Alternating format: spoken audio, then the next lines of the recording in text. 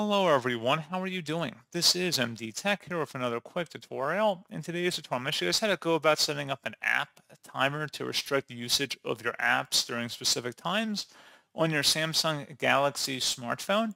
So this should hopefully be a pretty straightforward process here, guys. And without further ado, let's go ahead and jump right into it. All you have to do is swipe up on your home screen and select the settings gear button. And then you want to scroll down and select where it says digital well-being and parental controls.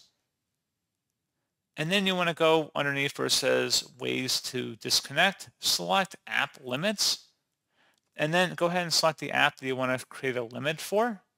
Doesn't really matter, but you can go ahead underneath settings versus app timer, go ahead and select it, and you can select how much time you want an individual to be able to use that app per day. And that's pretty much all you'd have to do on that, guys. Not too big of a deal. And as always, thank you for watching this brief tutorial. I do hope I was able to help you out, and I do look forward to catching you all in the next tutorial. Goodbye.